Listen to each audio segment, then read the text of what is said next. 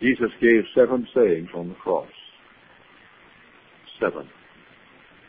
He gave 3 between 9 o'clock in the morning and noon. He gave 4 afternoon. Between noon and 3 o'clock in the afternoon when he gave up the ghost. It is interesting to me that of the 7 sayings of the cross, the first 3 had nothing to do with his own suffering. Nothing at all. Bear in mind, nobody ever suffered like Jesus suffered. The physical suffering was incomparable, but the spiritual suffering was beyond measure. No one has ever suffered like Jesus suffered. But for 3 hours, he didn't say a word about it. He did not speak in the first person, I thirst, until at the second 3 hours of the cross. He did not speak of his own sufferings, and he cared for the needs of others. The first statement of Calvary our Lord made was, Father, forgive them. They know not what they do. Bear in mind, nails in his hands and feet, crown of thorns on his head. This is the King of glory, the King of kings, and the Lord of all lords. And yet this King had no throne but a cross. He had no crown but a crown of thorns, and no reed but a broken walking stick, no scepter but a broken walking stick, and no royal robe but a borrowed overcoat from a soldier, and no sign but a hand-painted sign saying, this is the King of the Jews, and no subjects but a jeering mob saying, crucify him, crucify him. First he said, in spite of the nails and the crown of thorns and the jeering mob and the suffering of the cross, and in a few moments the Father is going to turn his back on him because he's going to bear your sins and mine. He's going to cry, my God, why hast thou forsaken me? Before he ever says that, he says, Father, forgive them. Sort of makes you think of mother, doesn't it? Like the little boy that went to school one day, and the teacher in mathematics class said if you had a piece of pie and you had 4 in the family, how many pieces of pie would Mama cut? And he said 3. No, said there's 4 in the family. Said how many pieces of pie would Mama cut? And the little boy said 3. The teacher said no, there's 1, 2, 3, 4 in the family. You're going to cut a piece of pie. How many pieces would you cut? And he said 3. Teacher said, well, there's 4. 1 for you, 1 for your brother, sister, 1 for your father, 1 for your mother. He said, no, said, my mama would say she didn't want any. And that's sort of the way mamas are, isn't it? Father, forgive them. They know not what they do. The second saying our Lord made from the cross was made to the dying thief. At least one of the first 3 said, today shalt thou be with me in paradise. Now he's going to say, after a while, into thy hands I commend my spirit, or my God, why hast thou forsaken me, or I thirst? But not until he mentions that takes care of the needs of others. So the first 3 sayings of the cross. First, Father, forgive them. Actually, the second, I think, was, woman, behold thy son, son, behold thy mother. And the third, Father, forgive them. Today shalt thou be with me in paradise. He thought of somebody else. But now wait a minute for a minute. Our Lord's on the cross. This is the highest power in human history. This is the place from which all the rivers of the Old Testament flow, into which they flow, and from which begin all the streams of prophecy. This is Calvary, God incarnate, becoming flesh. This is the cross. This is it.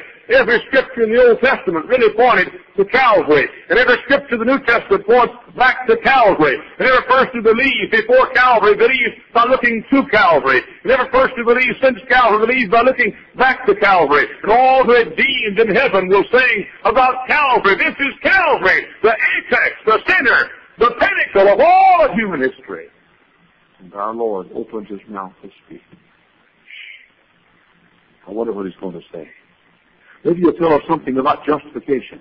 Maybe he'll tell us something about the glories of heaven. Maybe he'll give us some great theological truth he's never heard before. Our Lord is going to speak. Listen, he talks. John, take care of Mama. Mama, John's going to take care of you from now on. To me, that's one of the sweetest things in all the Bible. Our Lord on the cross, dying thought of his mother. I want you to notice three things he gave his mother that first Mother's Day. He gave her no flower. He gave her no pot plant. He gave her no corsage.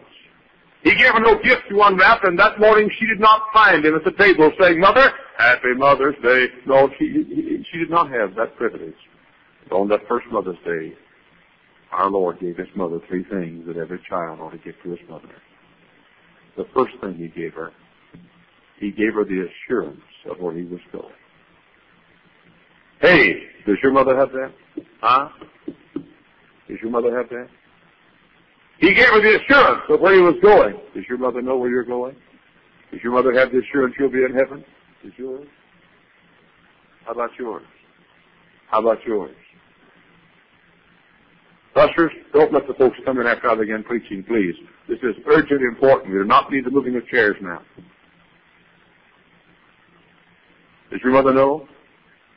When our Lord died, he said, Today shalt thou be with me in paradise.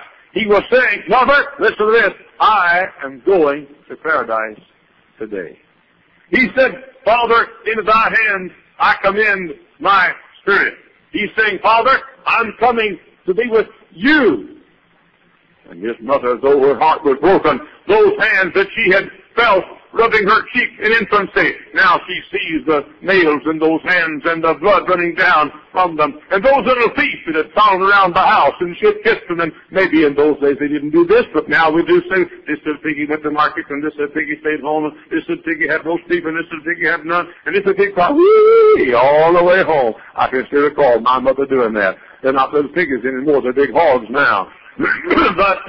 But she saw those feet that once had toddled around the house, and she played with the toes, and now nails are piercing them, nailing them to a cross. And she saw the side, the little body that she had held next to her own breast back yonder 33 years ago. She saw the spear in the side, and she saw the wound, and she saw the blood trickling down from the side, and she looked at the back that she had patted and many times on which her hands had hit, and she saw the back beaten, as Isaiah said, with a cat of nine tails. In the 52nd chapter it says, so that you couldn't even tell he was a son of man or a human being at all. She saw the back that she had loved and caressed, and the arms and the hands and the feet. And now she sees a bloody hunk of mass of flesh beaten beyond recognition. And her heart is broken, but yet she knows that's the will of God for him, and she's known it ever since the day the angel came in Nazareth and said, Blessed art thou among women, and blessed is the fruit of thy womb. But she knows this is the will of God, but there's one blessed thing. Our Lord left his mother on that first Mother's Day. He left her the assurance that he was going to be with the Father. Does your mother have that assurance today? I don't care how many gifts you gave your mother this morning. If she doesn't know you're going to heaven, you've missed the whole purpose of Mother's Day. All about it.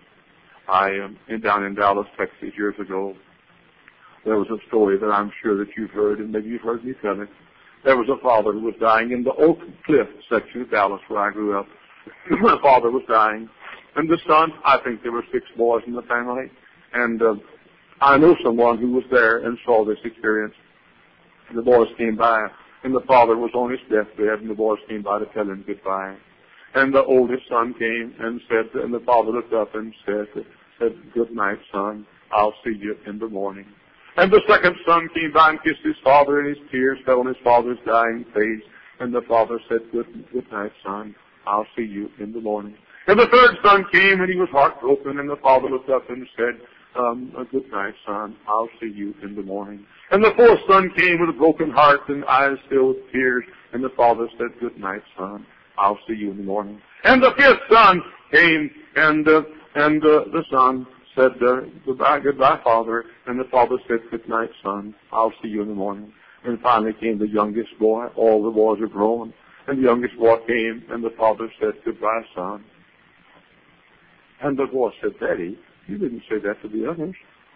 Daddy, you said, good night, son. I'll see you in the morning. You didn't say it to the others. You said goodbye to me. Why? And the dying father looked up and said, son, because you're not saved. You're not saved. And said, son, I wish I could say good night. I'll see you in the morning, but I won't see you, son, because you're not saved. And the boy said, Daddy, I want to be saved now. I want to be saved now. And he fell to his knees beside his daddy's body and received the Savior. And his daddy, the last words he said were, Good night, son. Now I can see you in the morning. I was thinking, my mother's 86. Maybe next Mother's Day, who knows? I'll be gone, or she'll be gone. Oh, but let me tell you something. We've made our plans. We've got our ticket punched. We don't plan to be separated very long. Oh, maybe this morning you have a mother who's around the throne of Jesus singing, Holy, Holy, Holy, Lord God Almighty, and watching those angelic creatures with, full of eyes, the Bible says, Revelation chapter 4, who sing, Holy, Holy, Holy, Lord God Almighty, which was and is to come, and yet you have not prepared to meet her. Oh, Jesus let his mother know he was going to meet her. I was thinking, Dr. Billings, about you last night. I don't know why it's Mother's Day today, and I was thinking about you last night. Dr. Billings reared in an orphanage. And I was thinking about my own father. For you see, 24 years ago today, we buried my dad in the drunkard's grave. And Mother's Day has sort of been ruined ever since for my mother and for us. And Father's Day has too. But 24 years ago today, I felt his cold face in death. And I've often thought, I wish my dad had taken time to play ball with me. We never played ball together. I wish my dad had taken me fishing sometimes. He never did. I wish my dad had time for me 5 minutes sometime in his life. He never did. My dad never bought me a stitch of clothing. He never bought me a pair of shoes. Well, one time, he bought me a little blue T-shirt, and I'll never forget it. But I'd be glad to trade all of those wishes and hopes if I had one hope today, one shred of hope that my father was in heaven. Oh, listen, children. Listen, son. Listen, daughter. All the cassages won't take the place of letting your mother know that you're prepared to die, prepared to meet God. All the flowers and all the pot plants and all the gift wraps and all the dresses and all the financial gifts will not take the place of saying, Mother, I'm saved. Regardless of what happens, we will be with Jesus forever. Tell Mother, I'll be there in answer to her prayer. This message, blessed Savior, to her bear. Tell Mother, I'll be there in answer to her prayer. Oh, Savior, tell my mother, I'll be there. He's dying. He gives his mother on the first Mother's Day the assurance of where he was going. There was a second gift that our Lord gave to his mother. I want you to listen to this one. Our Lord gave to his mother the assurance of provision for her life. Very interesting to me. Jesus did not say to John, when Jesus was 30 years of age, John, behold thy mother. Jesus didn't want John to take care of his mother then. Jesus took care of her himself. He provided for his mother. Oh, this generation of irresponsible, shiftless young people who let their mothers rot somewhere, forgotten in some rest home, and never go see them, and never ride them, and never give them a happy time. This morning, I got up, and the first thing I thought about is I looked out the window, and as I do every morning, I quoted Psalm 17:15. I shall be satisfied when I awakened. I likened it, and I said, Jesus, are you going to come today? Oh, I want to see him, look upon his face. Oh, I want to thank him for his saving grace. And I want you to come today. And then my next thought turned to all the thousands of brothers today who lie in rest homes. I think of them so often when I visit a city, Brother Pierce. I take an afternoon off sometimes, or an hour off, and I just walk to some rest home somewhere. And I walk in and go from bed to bed. And mothers, so many of them today, with longing to see sons and daughters who care so little and give so little. But our Lord wasn't that way. He set the example for us when he was dying. He said, John, take care of mother. These arms of mine have taken care of her. As I worked in the carpenter shop for 33 years, I asked nobody to take care of my mother. I took care of my mother. But John, I'm going to heaven. Now would you take care of my mother? The Bible does say, he that provideth not for his own is worse than an infidel. Let me ask you a question. Under what conditions does your mother live today? Huh? You live in a nice place and she lives in a shack somewhere? Huh? You eat steak while she eats beans? Now beans cost more than steak these days. We used to say that. But you eat steak while she eats beans? You wear nice clothes while she gets all with hand-me-downs? How does your mother live today? Don't you talk about Mother's Day. Don't you send a flower that'll wilt tomorrow and that'll decay in a few days and turn to seed. Don't you do it unless your mother has the care and provision from you that she deserves. Can you take her tender care as a child and as a baby and not give her tender care while she's old? Can you eat her food from her hands and her sacrificial hands as a child and not give her food while she's old? Can you take the garments that she sacrificed to place on your body while you're a little child, and when she gets old, you won't even put decent clothes on her back? What kind of love is that, young people? What kind of love is that? This hypocritical kind of a love that says, Uncle Sam, you take care of my mother. As far as I'm concerned, Uncle Sam, you take care of your business. I'll take care of my mother. You ought to say, as long as I've got an arm, as long as I've got strength, as long as I have a healthy body, I'll take care of my mother. Tell Mother I'll be there, that's one thing. But tell Mother I'll care is another thing. Jesus said, Mother, I'll take care of you. I'll take care of you. But there's a third thing this morning that Jesus, I want to call your attention, that Jesus gave to his mother. He's dying. He could have said, I thirst, but not yet. He's going to say, I thirst, but not yet. He's going to say, Father, my God, why hast thou forsaken me, but not yet.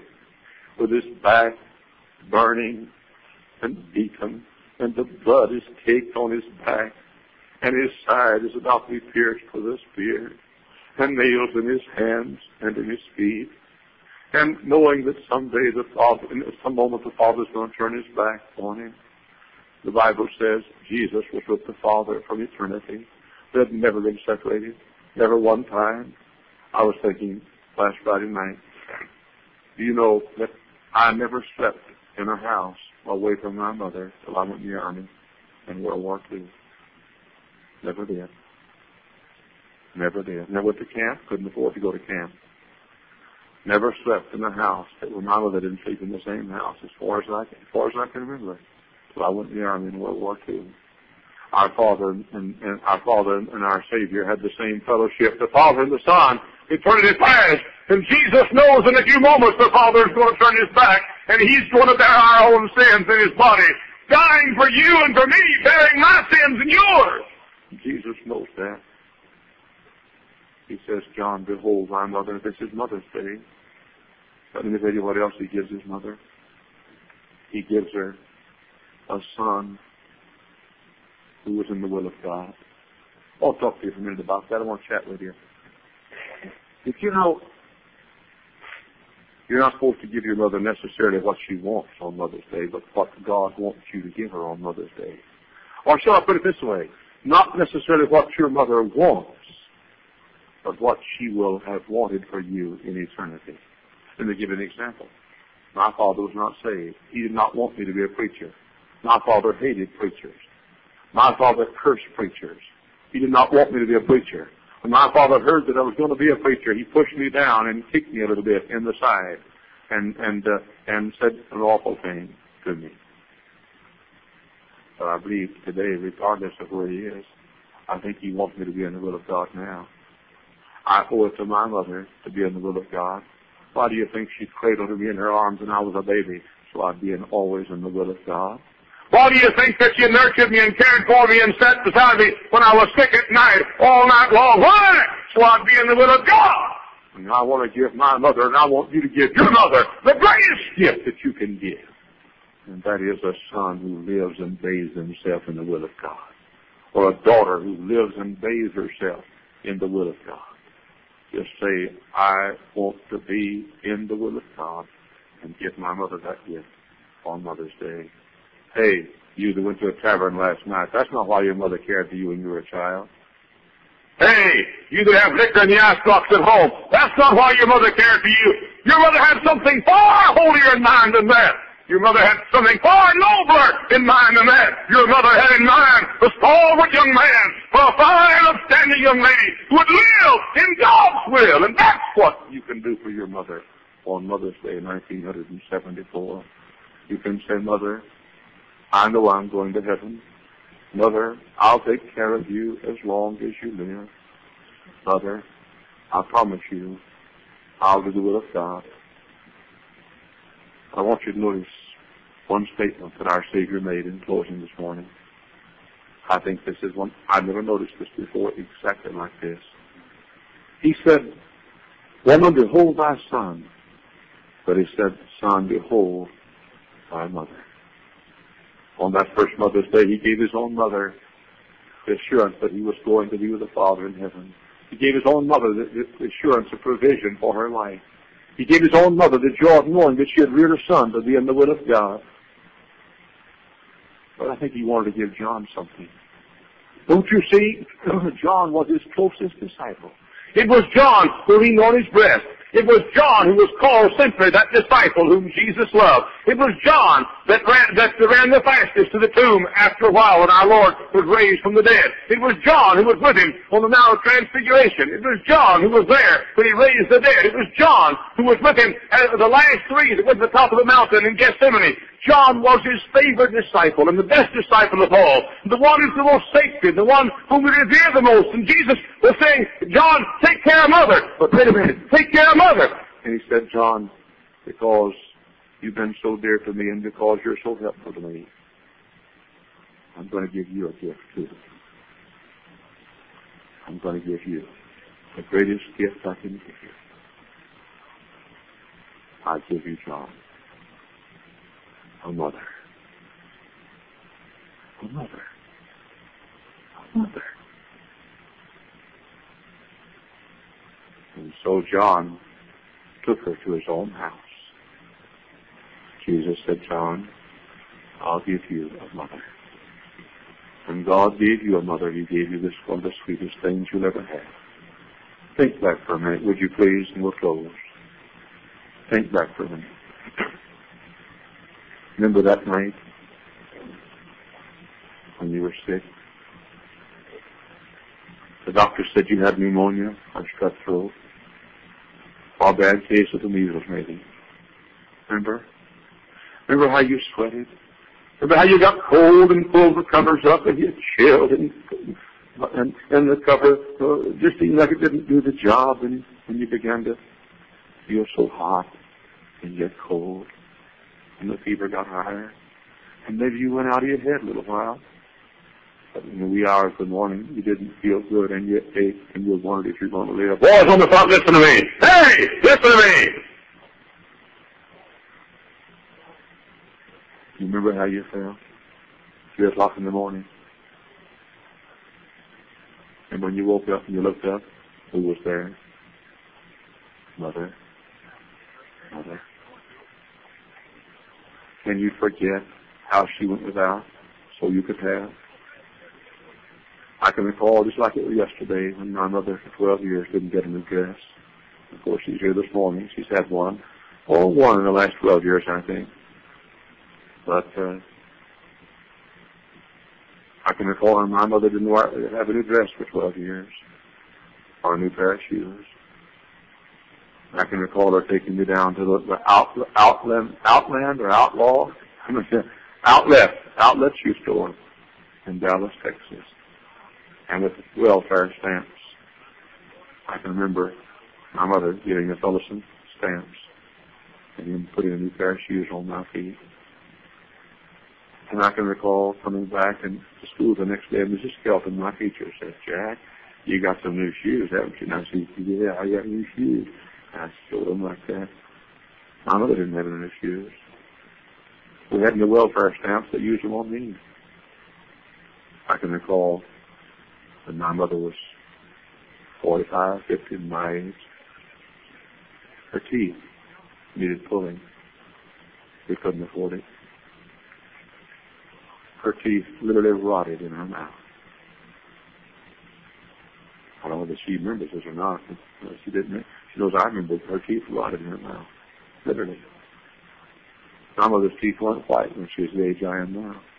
It was black. But I had my teeth checked regularly. Don't you remember? Don't you remember? Who do you think went to the jaws of death to bring you in the world? Who do you think fed you when you couldn't feed yourself? Who do you think loved you before you could even know your own name?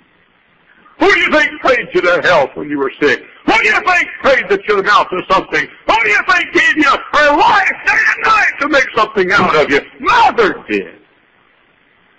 I say with Jesus this morning, behold your mother. And give her on Mother's Day 1974. First, a son or a daughter who lives his life in the will of God.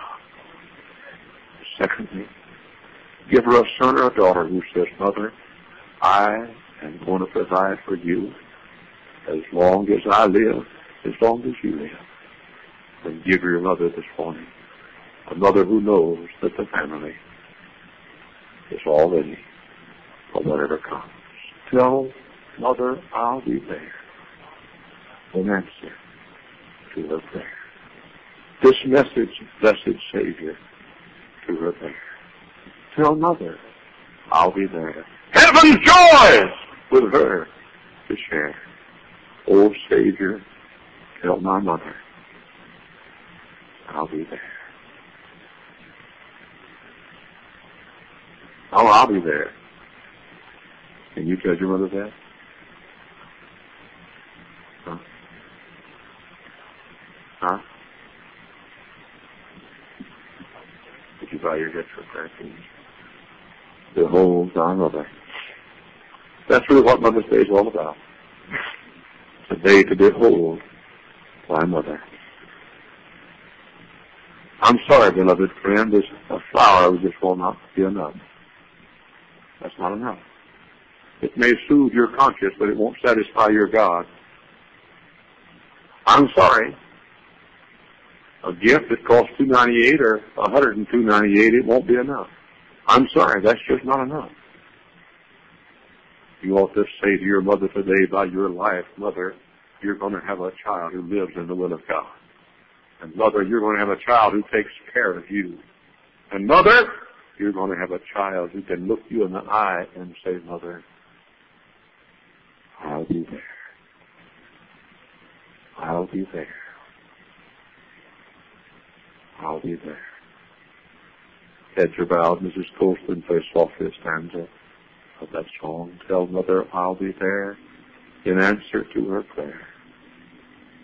This message, blessed Savior, to her there. Can you say it this morning? Tell Mother, I'll be there in answer to her prayer. This message, blessed Savior, to her there. Tell Mother, I'll be there. Heaven's joys with her to share. Oh, tell my darling Mother, I'll be there. Everybody who knows he's going to heaven, sing that chorus as Dr. Williams leads us, would you please? Everybody with heads bowed who knows it, sing it, buddy. Tell Mother, I'll be there. Can you sing it this morning? In answer to her prayer. This message, blessed Savior, to her prayer. This message, blessed Savior, to her there. If you're saying, sing it. If you're not, don't. Heaven's joys with her to share. Heaven's joys with her to share. Oh, Savior, tell. Oh, Savior, tell my mother. I'll be there. I'll be there. Heads are bowed and eyes are closed. How many can say, I'll be there, Brother Hyles? I'm saved and I know it. I'm going to heaven. I know I'll be there. Lift your hand, would you please, all over the building. All over the building. You can put your hands down. Every eye is closed. I wonder how many would say, Brother Hyles, I couldn't raise my hand. I don't know that I'm going to heaven. But it's time I did. It's time I faced it. It's time I shook myself and looked at myself and said, you've got to face it. It's time I did something about it. Brother Hyles, I don't know I'll be there, but I want to know. I want to know that I'm going to heaven. Pray for me. Pray for me. Would you lift your hand for prayer, please? On the lower floor first. On the lower floor. You don't know that you're going to heaven, but you wish you did. And you'd say, pray for me. Lift your hand for prayer. God bless you on the back row. God bless you. Yes, I see 3 hands back in the back. Yes, God bless you. God bless you. Who else? on the lower floor, pray for me. I want to know that I'm going to heaven. I don't know it now. God bless you. I see you. God bless you, sir. I see your hand. God love you. Who else would say include me in the prayer? Yes, God bless you on the back row, sir. I have an idea you got a mother who's up there this morning. I hope you'll get ready to meet her. Who else would say, pray for me? I want to know that I'm going to heaven. I don't know it, but I wish I did. God bless you. I see you. Little girl, I see you. God love you. Who else would say on the main floor, include me in the prayer? I want to be saved. I want to know that I'm going to heaven. God bless you, little lady. I see you. Who else on the main floor? Lift your hand for prayer. Lift your hand. You don't know that you're going to heaven, but you wish you did. Would you lift your hand, please? Lift it way up high. The balcony on my left, would you raise your hand and say, pray for me? The balcony on my left, would you lift your hand and say, I want to know that I'm going to heaven. Pray for me. Lift your hand, please, would you? Would you? God bless you on the back row. God bless you, sir. I see you on the back row. God bless you, fella, and God bless the lady. Who else on the left balcony? That's the east balcony. In the center balcony, who wants to say, pray for me? I want to go to heaven, but I don't know that I'm ready. God bless you, lady. I see you. God love you. Who else in the center balcony? The balcony on my right, would say, include me in the prayer. I want to be saved this morning. I want to know I'm going to heaven. Pray for me. Lift your hand, would you, please? Lift your hand, would you? Way up high, would you raise it? Now with heads bowed, back to the lower floor. Who else on the lower floor would say, include me in the prayer? I don't know that I'm going to heaven, but I wish I did. Pray for me. Lift your hand, would you, please? Would you? God bless you, lady. God bless you, lady. Amen. Amen. Praise the Lord. Who else? Who else on the main floor? Pray for me. I want to know that I'm saved. Father, if I could save these people, I would. But I can't. All I can do is point them to you and point you to them. Now, Lord, I've tried to point them to you. I'd like to point you to them. Father, I pray this morning you speak to their hearts. And may everyone whose hand was raised and everyone who should have raised a hand and didn't say yes to Jesus. May it be so. Now our heads are bowed. I'm going to ask you this morning, right where you are, if you raise your hand, right where you are, with heads bowed, to whisper this prayer to God. Say it silently, but say it. Father, be merciful to me, a sinner. Say it. Father, be merciful to me, a sinner. I do now receive Jesus as my Savior. Ah, what a day. What a day to receive Jesus. Say it. I do now receive Jesus as my Savior. Would you? Would you? If your mother's in heaven, she'll shout all day into eternity. If she's here, she'll rejoice 1,000 times because you've done it. We're going to stand and sing in just a moment. When we do stand and sing, I want you that should receive the Savior to leave your seat. No one will leave the service, absolutely no one. But I'm going to ask you that should receive Jesus to come to the nearest aisle, down the aisle to the front. You folks on the back row on the balcony, the back row, raise your hand. I want you to come. And you on the front of the lower floor, and all the way in between, I want you to come down the aisle and say yes to Jesus. If you've been saved and have not been baptized, I invite you to come. If you want to join this church on Mother's Day in 1974, I plead with you to come. But by all means, those who've never received the Savior, won't you come and receive Him today?